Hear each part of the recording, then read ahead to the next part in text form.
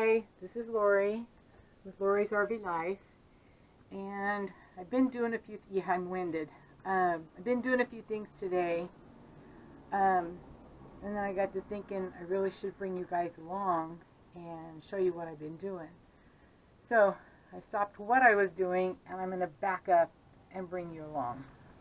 Okay, so I have this pad, and it's super thick, super squishy. My sister gave it to me, but it was too big for this bed. So I got my scissors and the pin, and I marked it off, and I cut it to size to this Fleetwood mattress. To the size of this Fleetwood mattress, which is smaller than a regular queen, but bigger than a full-size mattress. So I've got it cut down. It came with a cover on it. So right now I'm in the house in the process of cutting that down and redoing the zipper and whatnot. So let me show you. This was what was on the bed, and it's this, I think they call it an egg crate, was on the bed, and it was pretty much useless. This is what I cut off of the bed, foot and side.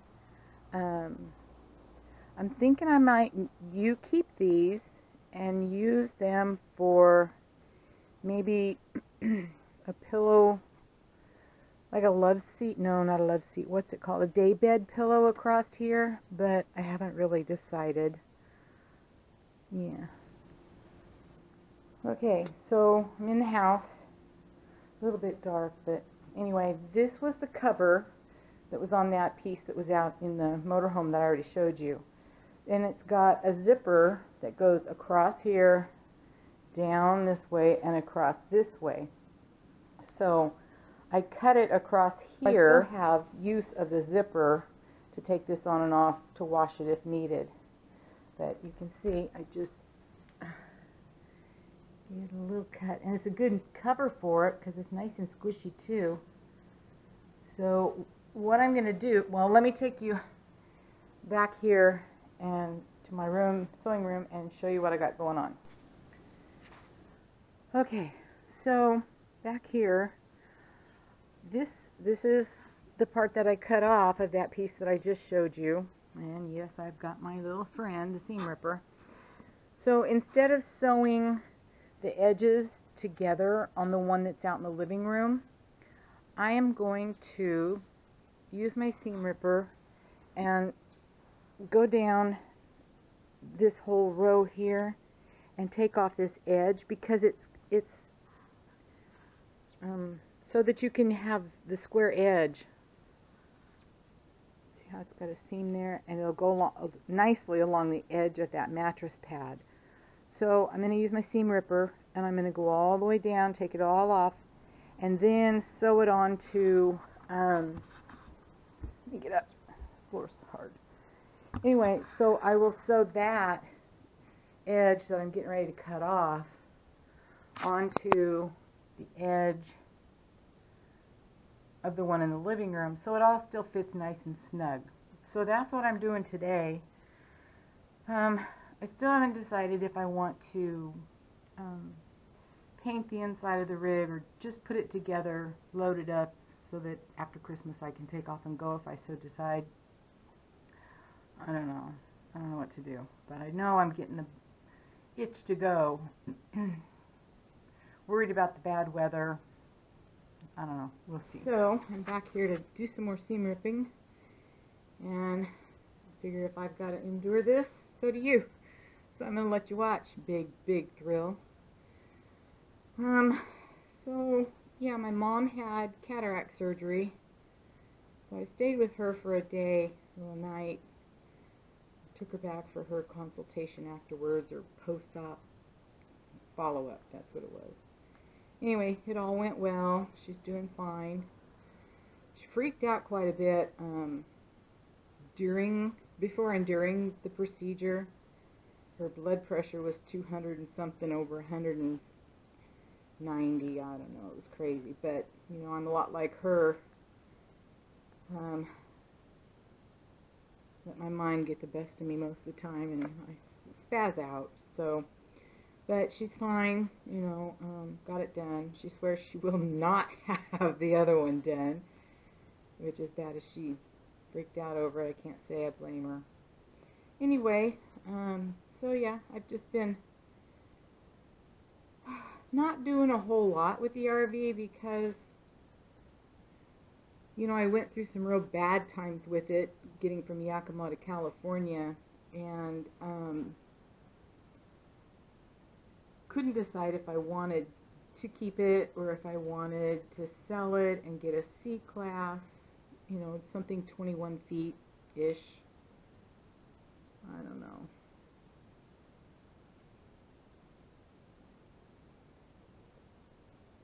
I think smaller would be better as far as my fear. I gotta keep working while I'm talking. As far as my fear, but you know, and I know there's people that live in Class C's and keep working. They live in Class C's and they do just fine, space-wise. I know I don't have and doubt highly if I will have a pet, cat, dog, maybe a fish. But yeah, I really don't see that happening. So as far as needing space for another critter or another person, no, don't need it. What did I say? Yeah, critter or another person. Yeah, don't think I'm going to need extra space for that. However, I do quilt. I do, and you know, that's a lot of vegetables and meat if I put meat in it. And then there's, of course, you're going to have your stock, your chicken stock or your beef stock. You're going to have your meat. You're going to have your vegetables. That's a lot of product to keep in your refrigerator or on your shelves versus, you know, 3 or 4 little pint jars that's ready to go. You don't have to cook it much, not like you do when you first start out making soup. So I think canning on the road is going to be a huge, huge plus for me. And I've got plenty of storage outside of the RV for my pressure cooker. And when you do meats, certain foods, they do have to be pressure cooked, which for me is no big deal. I got plenty of room outside in one storage bin. I can put all my canning stuff. I can pick up jars anywhere, so I don't think I will travel with jars, but you never know. Oh, I gotta keep working. So yeah, canning on the road is a definite I'm gonna do type of thing. And then I've also got, you know, that outdoor propane stovetop. It has 2 burners on it.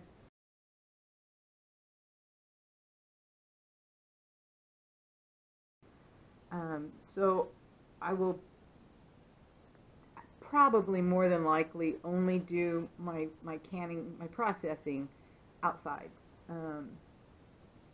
Even in the winter, you know, I'll do it out there just to keep the moisture from the steam from affecting the inside of the RV, because I don't want that to happen. But yeah, I've got plenty of space for all that. And then because of my sewing, I have, let's see, I have a serger, I have a Singer sewing machine, and I have a Husqvarna sewing machine. And then of course with all that comes the cords, the seam ripper, scissors, the rotary blade, the cutting mat. You know, there's a lot that goes into sewing, making quilts. And again, I have a compartment underneath my rig, you know, the outside storage, that will accommodate all of that stuff. What I'll do is I'll just put my sewing machines in, I think they're called like milk crates. They're, I don't know, like that. And my machines will fit down in there so that they don't get damaged. Or I could put, you know, I could put them underneath the seats at the table inside. Maybe that's what I'll do, especially with my Husqvarna. Well, maybe all of them so they don't rust. But the Husqvarna is computerized. So those can go inside, all the cutting mats and the rotary blades and the measuring tapes, pins, all that kind of stuff. I can put in one of the cubbies outside. A lot of space for another person or a pet, no, don't need it. But the extra space when I'm canning or sewing or quilting will definitely be a plus, because let me tell you, when you're doing that, you need space, and I would go nuts in a tiny little, I'm claustrophobic, so I would go nuts. So anyway, yeah. So I'm just going to keep picking here, and I'll just let you watch if you want. I'll speed it up during the video though. Or I could turn it off and come back later. I think that's what I'll do. Be back.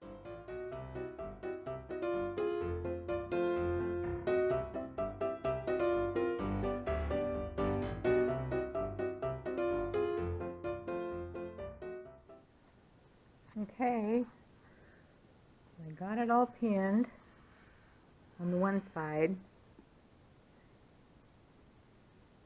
and I will take it in, put it on the sewing machine, and get the one side sewn up. So let's go.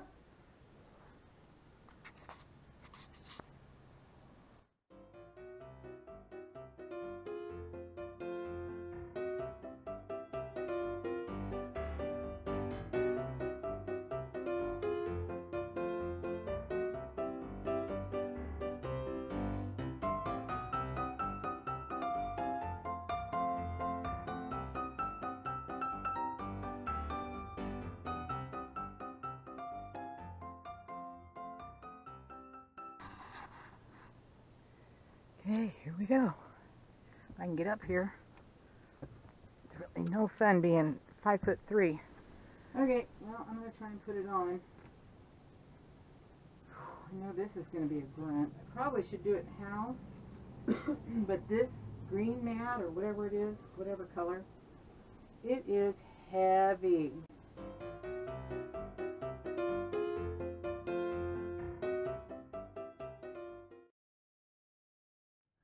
Bitty, are you coming to help? Come here. You're such a goofy cat. Hi, kitty. Hi, kitty. You gonna help make it? Huh? Yeah, I bet you're gonna be a real big help.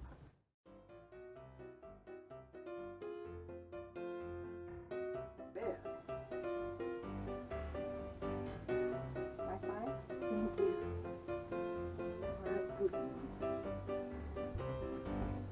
You're going to have to get down, Mr. Man.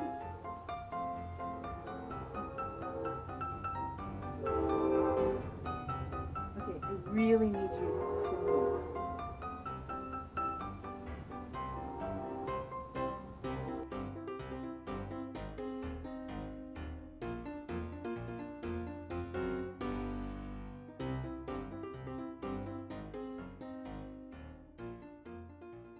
I'm pretty happy with that. It could fit a little tighter, but it's not something I cannot live with.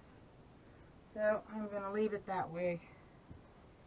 Sheets are in the washing machine, or actually they're in the dryer. Oh, it's nice if I crack my knee. Okay, so there it is, finished product. Whew, that was a grunt. Well, yeah, looky here. Did you make yourself at home, itty bitty? Huh? Did you make yourself at home? Oh, Mr. Kitty. Oh, Mr. Kitty. You're something else, itty bitty. Anyway, yeah, that was a grunt. I'm really glad that's not something I've got to do weekly. But, Kitty, it is super, super soft. And, oh, you want some dog. Anyway, so I'm glad I got it on there. Finally got it done. Now my next thing to tackle is going to be the curtains and the coverings. Like that is just falling apart. So I've got the curtains in the sewing room. Okay, Mr. Kitty, come on. Itty bitty, come on. So yeah, I've got the curtains in the sewing room to make. I just have to come up with some material that I like. I've been toying with a few ideas, but nothing is decided or planned as of yet. So, okay, I'm going back in the house. Maybe strip off these sweatpants, because now, well, this morning I was freezing, and now that I've been fighting with that thing, I'm warm. Good boy, Biddy. Alright, bye, Ivy. I will work on some other projects today. I've got, oh, I was going to show you. Hang on, let me get in the house and I'll bring you right back. Okay, so this is the quilt that I'm working on, well, a blanket that I'm going to work on for my nephew. Yes, Ground Royal bags. He's been collecting them for me, and I'm going to cut all these out like this and make squares out of all these. And anyway, make squares or strips. I haven't decided out of this other material. Get it sewn together and then put it back on it and call it Spencer's blanket. Anyway, then I've got another blanket here. It's a receiving blanket.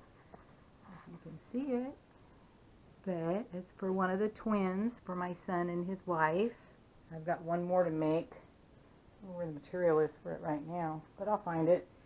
And these are all the somebody drinks a lot of Crown Royal, but yeah, there's all kinds. A green one, I've never seen a green one. And this is a project that I had done for my niece Ainsley. It was a rag blanket made out of my husband's jeans for her. So yeah, I've got quite a few oh, here's the other one. Panning slowly, lessons from Campervan Kevin. Here's the material.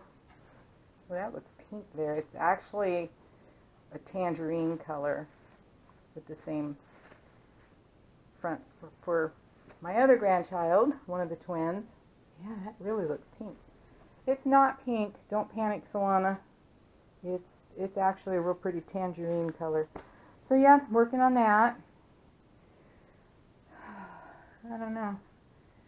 Got lots to do. Sometimes I just don't have the oomph to get it done.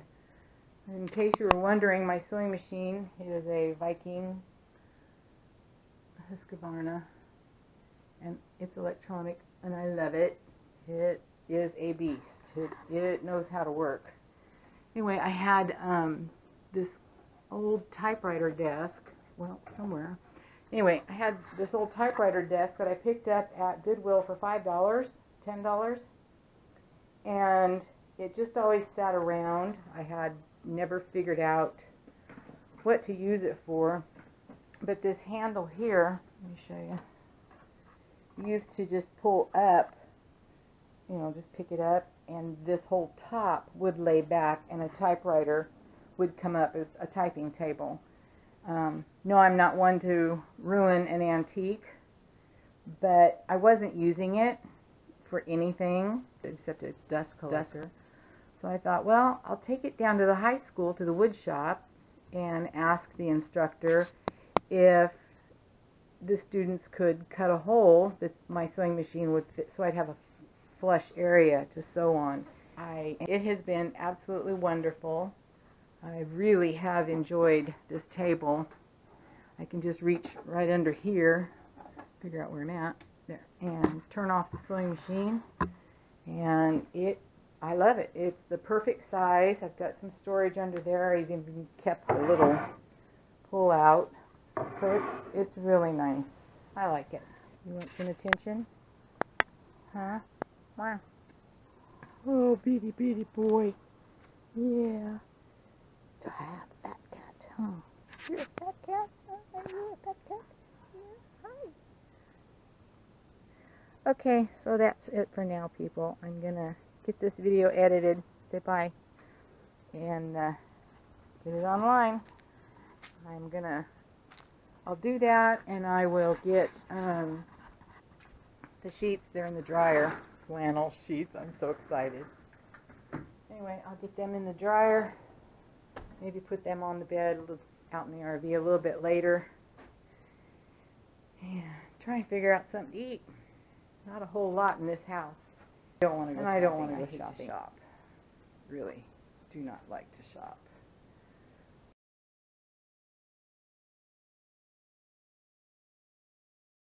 So okay, that's it for today. Catch you next time. Don't forget, subscribe, like, and share, because every time you do that, it makes it easier for somebody else to find my videos, and maybe they'll like them too. Have a great day. See ya.